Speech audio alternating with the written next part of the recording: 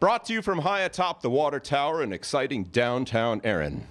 Erin Community Radio reaches as far east as Ballinafad and north to Alton. Ballinafad, pronounced backwards, is Definilab. And Alton, of course, is not L.A. It might interest you to know that a recent CRTC ruling requires that all broadcasts be transmitted backwards for the forward impaired. And now, a public message.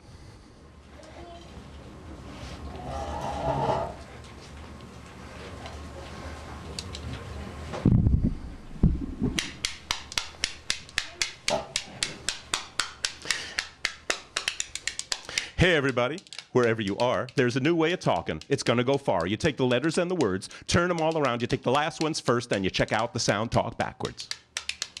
Talk backwards.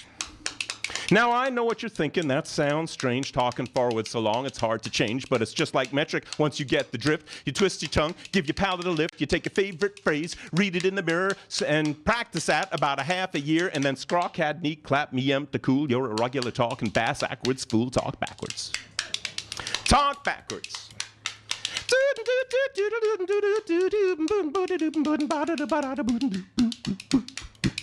Talking backwards is reaching the nation. Talk with backwards is a new sensation. You'll amaze your friends when you start to rap. Don't say pass the butter. Say rid-a-bet zap. Rid-a-bet zap. Rid-a-bet zap. You rap with your friend. She's a little bit shy. Don't say I love you. Say ew evil eye. Ew evil eye. And I always will. See if that don't take off the chill. Talk backwards.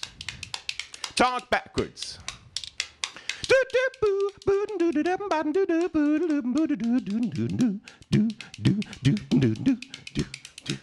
Well, the other day, I was walking down the street and saw a person that I wanted to meet. I said, excuse me, miss, resitated, eroid, that's eroid, that's tumoni met. I said, am I getting through to you yet? She said, you're a gent in the first degree, and I love it when you talk backwards to me. Talk backwards.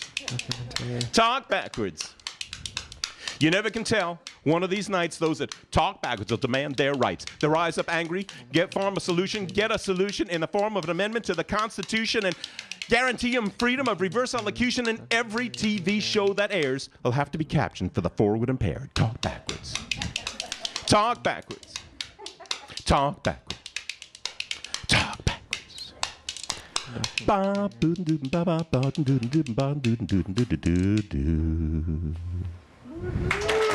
Thank you.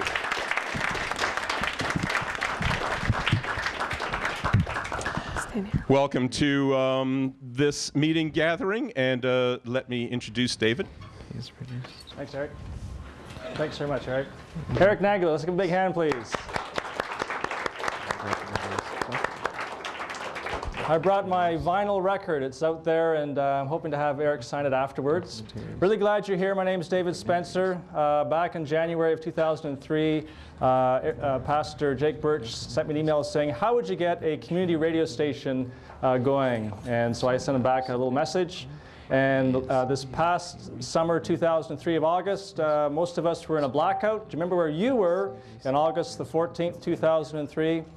Well, that day after, I had phoned the mayor to see if I could help some seniors, and as soon as he picked up the phone, the power went back on, and we talked a little bit about how it would be a great communication vehicle if we had a radio station here in Erin, and that's basically how the thing started.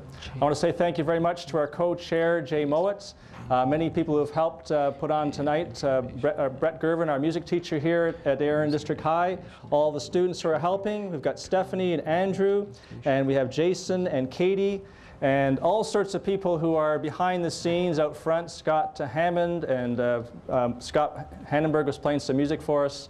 You'll see more people this evening, plus Eric will be coming on back again tonight to do some more music for us.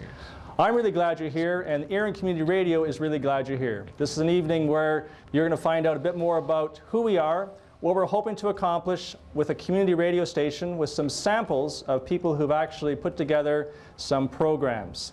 And this evening we would like you to enjoy what you see, ask some questions, and we're hoping that you'll somehow figure out how you can help support us, either as a volunteer, maybe financial contributions, joining Erin Community Radio, whatever you think is best. We'd just love to have you participate. So now we go with today's fantastic technology. We're going to go to via satellite, pseudo-satellite, all the way to the Erin Town Hall for a message from our Mayor of Erin, Mr. Rod Finney.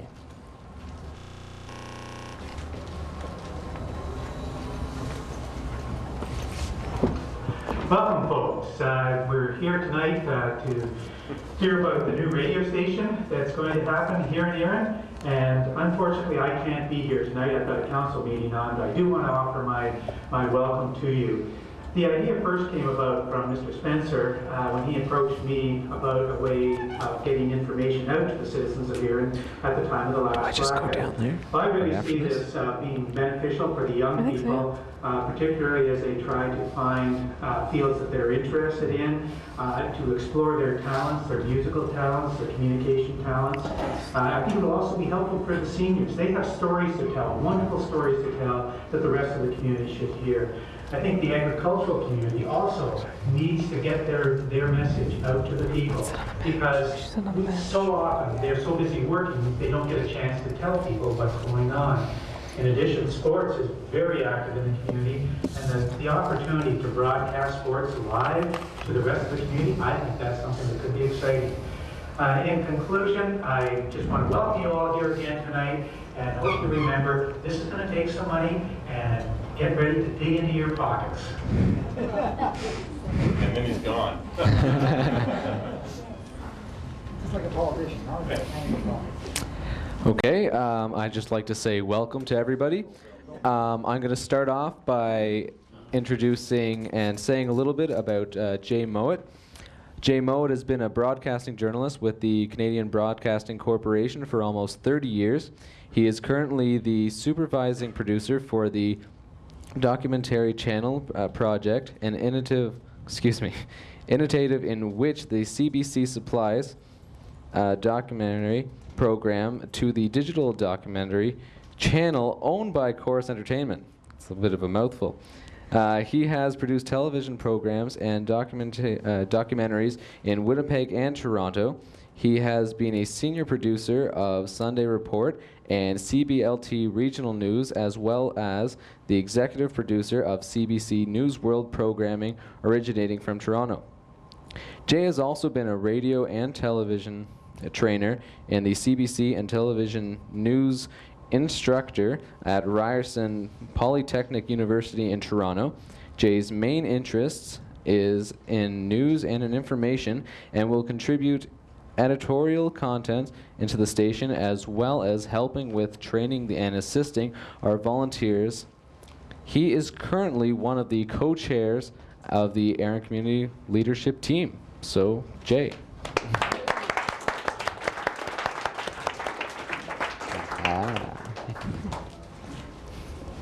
Do you guys want to come in? Thank you very much for that wonderful introduction. I hope I live up to it. Yeah, well, thank you all for coming out, first of all. I think this is a great turnout for everybody. And what I want to do for the next 10 minutes is tell you a little bit about what we have been doing for the last few months, what David Spencer's been doing for the last year. Yeah, so Jay's doing our little talk thing now, so yeah, stay as long as you can. There's a voice. It's the voice of God. Oops. Anyway, let me start out by saying that in a world where it's increasingly global in nature and scope, increasingly decision makers are far, far away from where you tend to be. There are a number of us who really do believe that the local community is the most important thing to work with. And we want things to be on a scale and a level at which we can deal with it and we can do something about it. And Erin Community Radio is one of those initiatives. I think that's very important for that kind of thing to be able to be done. It's local, it deals with this community, it deals with the small towns around this community, and I think that's kind of why the group of us have been here. Now, as I say, I'm going to spend about 10 minutes telling you what we've done and where we're going to be going for the next several months. And then near the end of this meeting, closer to 9 o'clock, we'll be able to take some questions. So if you have anything you want to find out about, any questions about the organization, about the process that we're going through, feel free to ask them at that point. Now, basically, for the past few months, what we've been doing is a bunch of research. We've been trying to figure out how a community radio station works and what steps we have to get it on the air. There's a great tradition of community radio in Canada. The CRTC, the Canadian Radio and Television Commission, has been very supportive of small community-based projects, both campus radio and community radio. And it actually tries to facilitate the creation and the organization of small community-based organizations that are able to put together enough of an organization and volunteer base to be able to program a radio station for 24 hours a day, 7 days a week. Some of you may know about the one great example in this country, which is Vancouver Co-op Radio. It's been going on for some 20 or 30 years and is one of the most popular stations in Vancouver, and it's all volunteer-driven and volunteer-based. As I said, we've been doing a little bit of research back and forth. We've been talking to a whole bunch of people who have been involved in community radio. A couple of those folks who are here tonight, by the way, from the Orangeville station. And if you have any questions about their operation, what they've been doing, they'd be more than willing to help out and ask and answer questions. There are several different organizations around. We've talked to Humber College people in their campus radio station, the University of Toronto campus radio station. There's a couple of other smaller stations around. We've just been gathering information and gathering ideas of where we should be going and how we should be operating with. And we actually contracted with a community radio consultant who lives in Hamilton, a fellow by the name of Barry Ruger, who actually has been very helpful in terms of actually helping us out develop and set up our organization. Now, the first problem that we had to encounter, because without the airwaves out there, we don't have much of a radio station. And of course, we live very near to the sleeping giant, the GTA, the Greater Toronto Area. And some of you may know that about 2 years ago, the CRTC gave away the very last radio frequency that's available in the GTA. And we're very close to that area. So one of the concerns we had to begin with was we didn't want to spend a huge amount of time, effort, and money if at the end of the day there was no available frequency. Well, we managed to scrape together a couple of bucks, and we hired an engineer, which is what you have to do under these cases, to do a frequency search. And lo and behold, there are 2 small frequencies left on the dial that we would have access to, given our broadcast footprint and pattern. By the way, we're considering putting we have not approval yet, but putting an antenna on the top of the air and water tower and having a transmitter of about 50 watts. The engineer came back and said the best, likeliest frequency was 101.5, and that's what we're going to be striving towards and working towards. So now that we know that we actually can get on the air, now the process starts to be able to get the license and get the approvals necessary in order to be able to make that happen. Now, there's 2 things that we have to go through just in terms of the bureaucracy of the Canadian government. First of all, we have to apply to Industry Canada for to make sure that the technology works and the frequency is correct and all the things that we're planning on doing are correct. For that, we need to finance and fund an engineer's report of some $6,000 or $7,000. This is not a cheap project, ladies and gentlemen. We're into some serious coin here. You just don't do this on a volunteer basis. You need professional help. So we have to find the money to get an engineer's report done. We apply to Industry Canada. At the same time, we apply to the CRTC. Now, this could happen tomorrow. It might happen in a few months. It all depends on when we're ready to be able to go about this. Now, what the CRTC requires is very interesting. And I think part of the reason you're here tonight is the reason that one of the things the CRTC does require us to do. The CRTC will not give us a radio license unless we can prove that we're part of a broad-based community organization that has good roots in the community from all sorts of different places, from young people to seniors, to various community groups, to various ethnic groups, to various language groups. So we have to, over the course of the next few months, make sure that our organization is very broad-based and that we can include most of the community of Erin within the confines of our organization. And I guess tonight is the very first start of that. We will be able to document to the CRTC that we started on September 28th with a public meeting that was very well attended, I think. And that's the first start. Second part we have to create a nonprofit company or organization with a board of directors that's been elected by the membership. We need members in order to be able to do that. So tonight we will start on our membership campaign. We're going to be selling memberships out at the door, so if you're interested in this organization, please consider buying a membership. The entitlements of that membership we're still working at. We're still in the very early stages of this organization. But there will be certain things like an email newsletter. You'll get a chance to vote for the board of directors and a number of other things like that. The CRTC then requires us to have a programming plan that they will approve. Now, we'll be talking about programming here in just a couple of minutes in more specific, but let me tell you what the CRTC will be looking for what we do in terms of our own radio station. This is not just a music-based station. There will have to be at least 25% of the airtime should be related to talk programming, interviews, phone-in shows, documentary programming. So in our programming proposal, we have to have that kind of content availability. We have to program 35% Canadian content in the music. And the music that we do program, the CRTC does not want us to duplicate what conventional broadcasters are doing. We're supposed to be an alternative, something different. So we have to broadcast mostly, as much as we possibly can, non-conventional music. This is not going to be a top 40 station. There will be plenty of jazz, plenty of classical, plenty of ethnic music, plenty of oldies, and all sorts of different kinds of things. Sorry? Barbershop quartets from a barbershopper up there. So it's got to be a very broad range, non-conventional, non-mainstream kind of programming. We also have to file a capital plan. We have to do an operational budget. We have to have a fundraising plan established. As I said before, this is not a cheap operation. And we have to consider possibly full-time or part-time staff. The CRTC really believes that a purely volunteer organization, if they're going to give a permanent license over to us, they want to see us continue longer than just a few years or a few months. And they look at the presence of full-time or part-time staff within an organization as part of that proof that we'll be around for the long haul. Now, that requires a certain fundraising plan in order to be able to establish itself, but we're a long way down the road at this stage. Now, question of what kind of money we're looking at here. And this is really where the rubber hits the road, as the cliche goes. In order to be able to get the technological equipment to be able to broadcast this operation, which includes the transmitter facilities, the boards, the studios, any renovations we have to do, we're looking at somewhere between the neighborhood of $50,000 and $100,000 just for the technology alone. So again, this is not a cheap operation. And we have to raise that money locally. We have to go out and fundraise. If we have to do car washes for the next 2 years, we have to raise that money ourselves. And then we also have to have some kind of operational fundraising plan.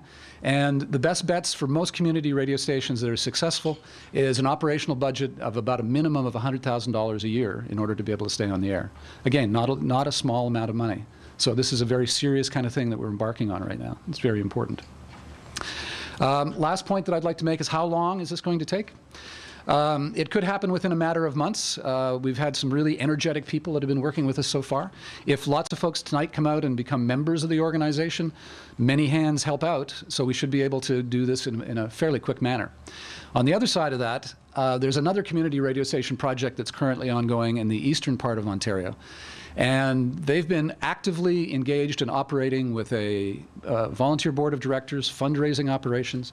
And they've been doing it for the last two and a half years and have not submitted their CRTC approvals yet, or their application yet. So we could be talking a couple of years down the road. We don't know. It all depends on the energy and the effort that the community organization that we're trying to build here tonight is able to supply to the operation. We can supply, we know kind of what we have to do, but it's got to have a certain amount of energy. We're going to have a booth at the Fall Fair. We need to hold fundraising projects. We need to have more information nights, and we need help to be able to do that. And I think that's what we're asking for you tonight. Now, that's the end of what I've got to say in terms of what we're doing here. If you have any questions, there are plenty of people around who can answer them. We'll hold those off till the end of the session, I believe. And anyway, thank you all for coming out. This is very pleasing. Thank you.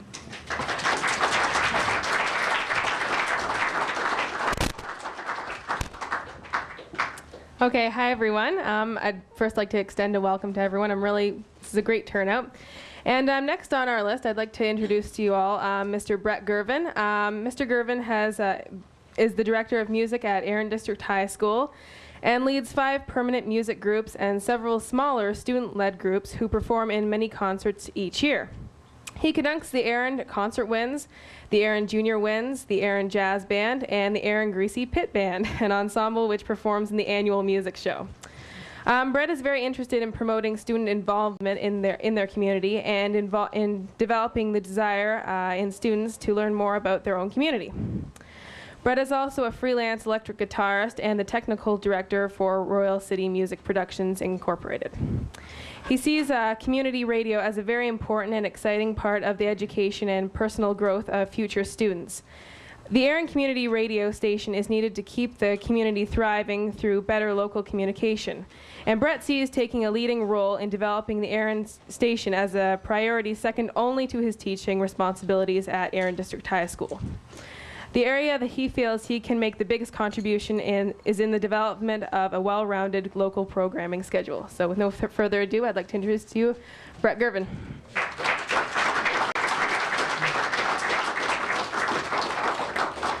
And thank you again to everybody for coming. So we gave you the bad news, and that is that we're not going to be on the air tomorrow or next week. It's going to take a year, maybe two, maybe three. But I think that this is a project that is worth waiting for, or worth working on. And what I like about it is that I've met so many people in the community through this project already, and I'm starting to really get a sense of, you know, I've loved the 5 years that this is my 5th year at Erin District High School. I've loved every year. I'm sure I'm going to love the other 25 years that I'm here. But I have got to really get a sense of the community, and I'm learning more every day, and I'd like to see this community on the air. I'd also like to see our students on the air, and I'm sure it's no surprise to you why I would be enthusiastic about this project. I think that this is an opportunity not only to get our local talent on the air, both from the school and outside of the school and the greater community.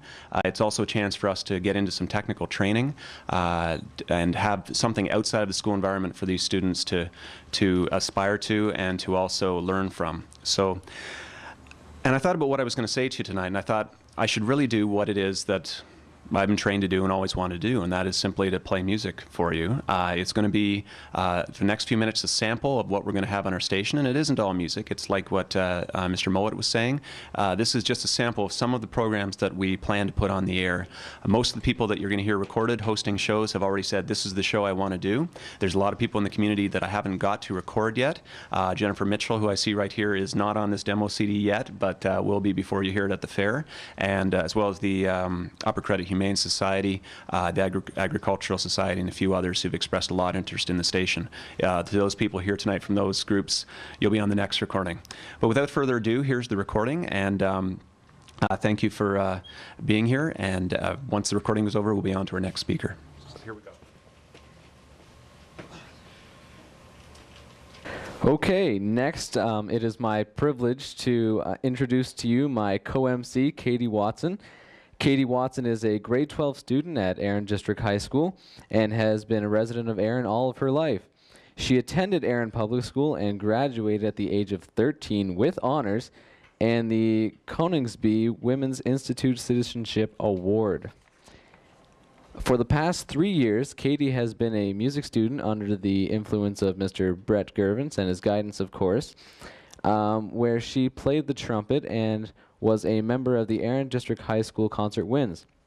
Katie has always possessed a keen interest in theater arts, music, and creative writing.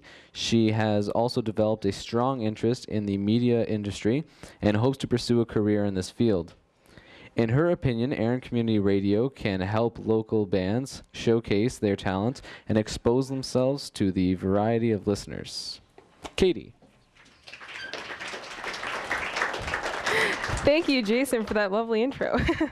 Hi, my name's Katie, as Jason just mentioned. I'm assisting Erin Community Radio with the youth programming aspect of things. However, today I'd like to kind of familiarize everyone here with the excellent experience this organization offers individuals interested in the media industry.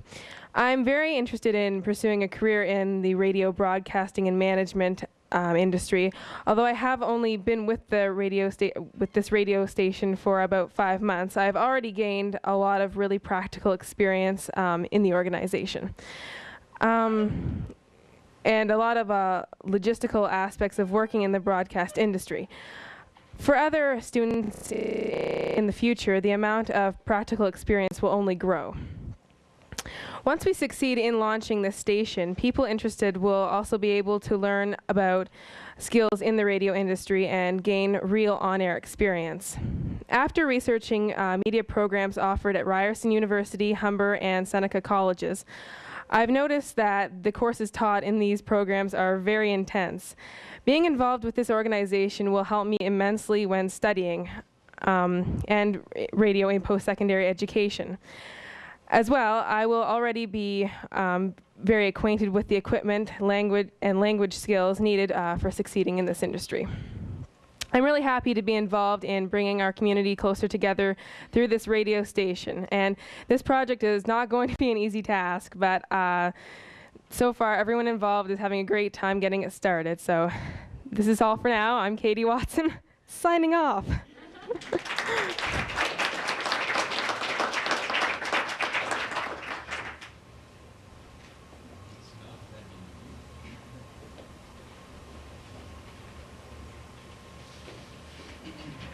Hanenberg, everybody. Yeah.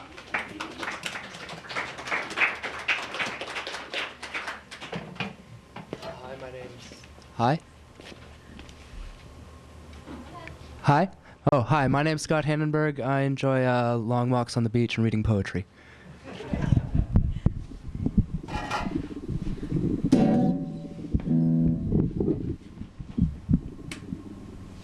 Full game.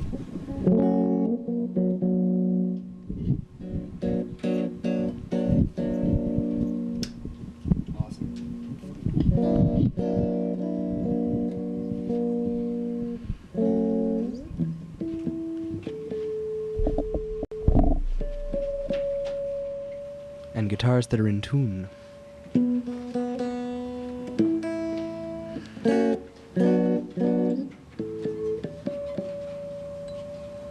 Come on.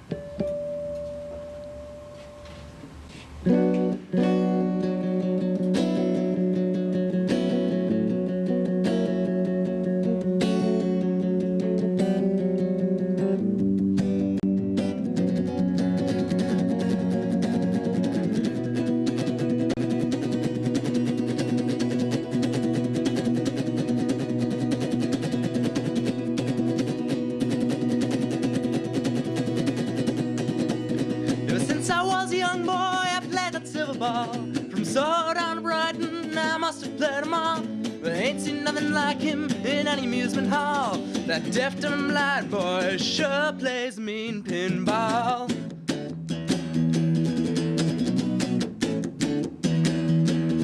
He stands like a statue, becomes part of the machine, feeling all the bumpers, always playing clean. He plays by intuition, never seen him fall. That deaf, dumb, blind boy sure plays a mean pinball.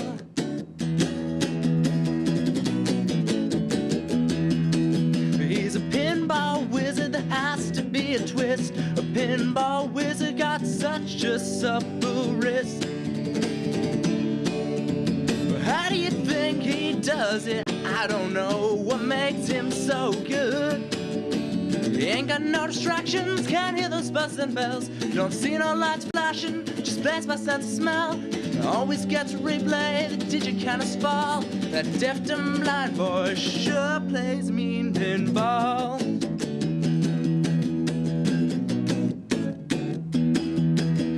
I thought I was the valid table king, but I just handed my pinball crown to him.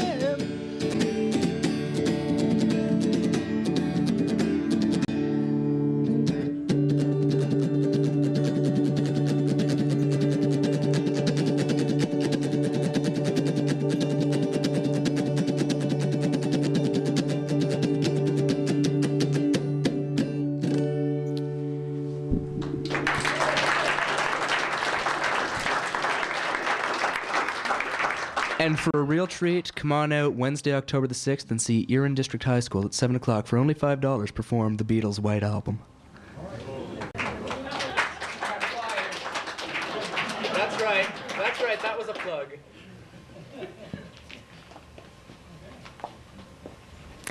Thanks, Scott. That was excellent. Good job.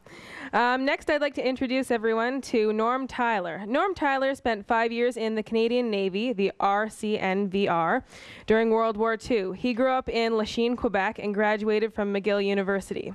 For 25 years, Norm taught English at Port Credit Secondary School in Mississauga. He has been an active member of EWAG for 19 years. His love for the violin began at age 7, here in Erin. Norm is actively involved in the band, The Music Makers. They have gigs lined up for every Wednesday where they play old-time foot-stomping, hand-clapping tunes. So here he is, everyone, Norm.